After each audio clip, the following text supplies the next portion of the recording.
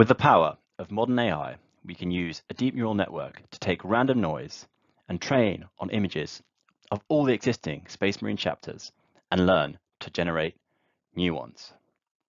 Lots of new ones. In fact, these models can generate unlimited new AI-generated Space Marine chapters. But how can we do this? Well, in this video, I'm going to tell you how. So stick around. As I've said, we take random noise and put it through a computer, which then can generate the new chapters. It sounds simple, but I'm going to explain in a little bit more detail, but not too much, how we actually do this. And then I'll show you loads of new chapters that we've generated.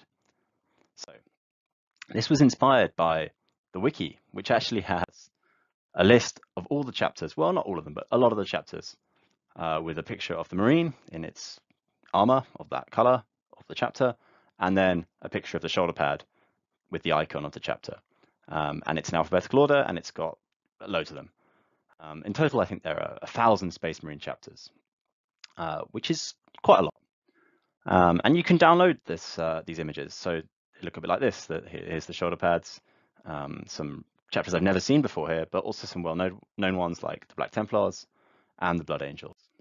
I managed to get about 250 from the Wiki, but it's maybe not enough. In machine learning, bigger is better, and you want as many data points to train your models as possible.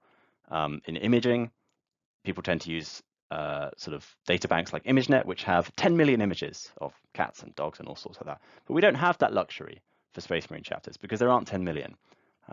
There's a few hundred, maybe 1,000 in total, right?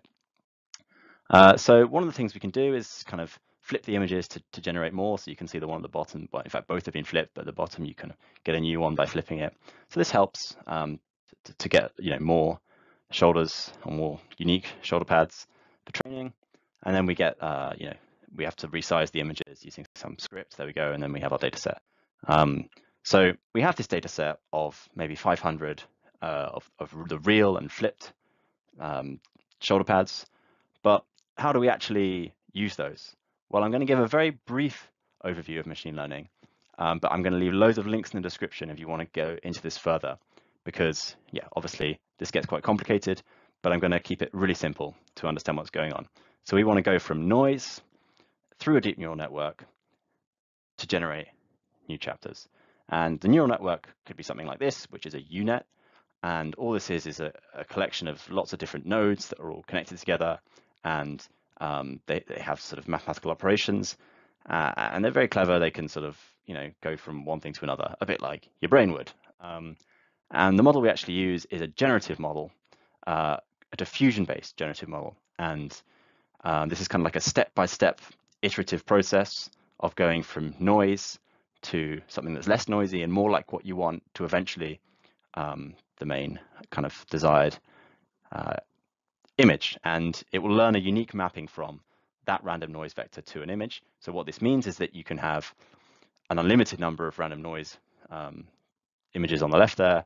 Will then be able to generate an unlimited number of new chapters, which is really exciting. But does it work? Well, kind of. So we're trying to go from random noise to new chapters, as I said before.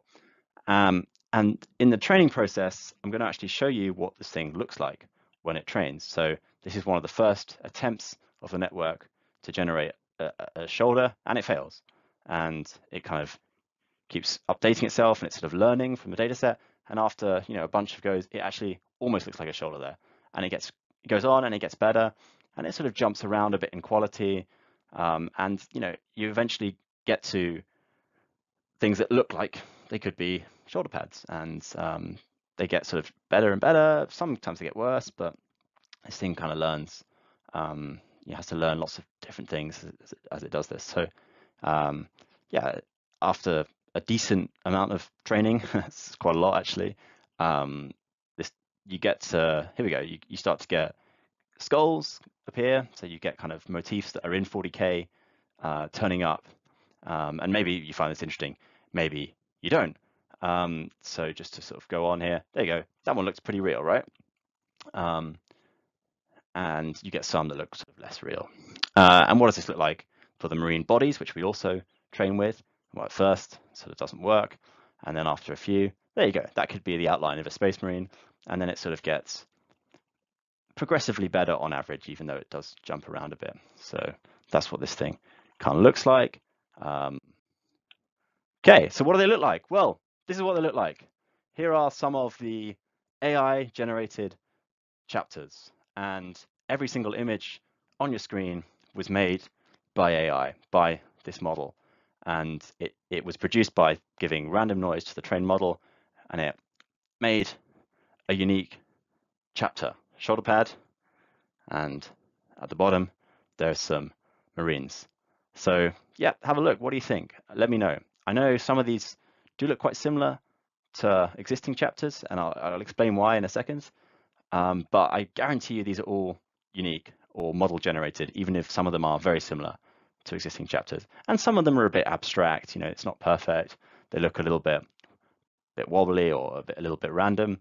And I know the resolution isn't great, but I'm really happy with this. I think it's really cool. And there's a lot of potential here for, well, whatever you want to do with it.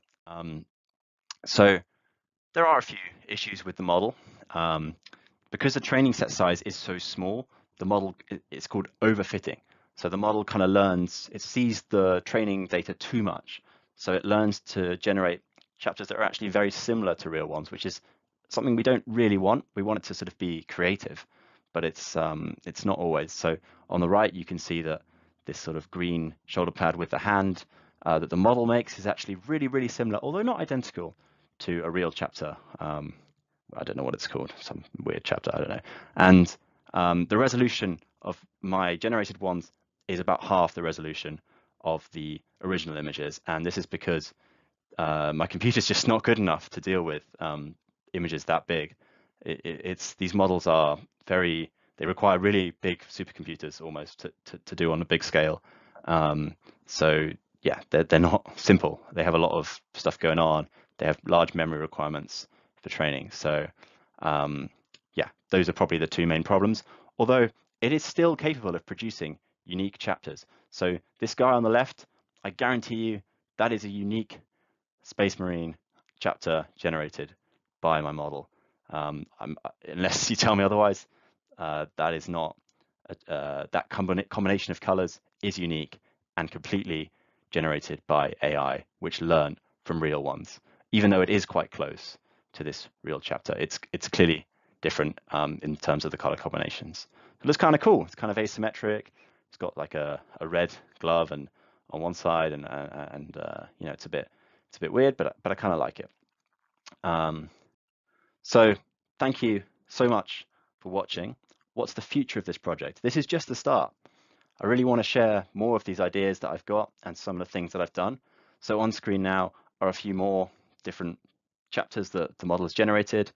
And I know a few of these are definitely similar to real ones, but they are all unique and generated by the model.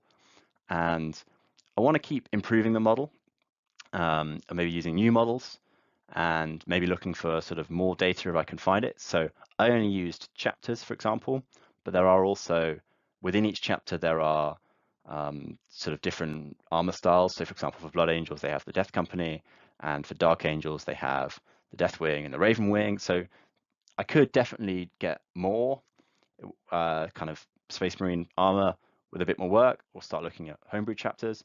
But the key thing is it's sort of in the same format for the model to be able to really learn efficiently and to output in that same format. And I also want to take the AI generated Marines to the tabletop. So I'd love to actually pick one that the AI has generated and paint one up. I think that's a really cool concept, that I'll have a unique Marine with colors that the AI has generated. And let me know what you think. That's the most important thing. I really want to take this somewhere. And maybe, you know, in a few months, it might be possible that I could open source this and people could just go onto a website and generate their own AI generated Space Marines. So definitely subscribe if you want to see more. And I do other stuff on the channel too, more sort of tabletop stuff and talking about the models and whatever. But I'm also going to keep this project rolling. So thank you so much for listening, and have a great day.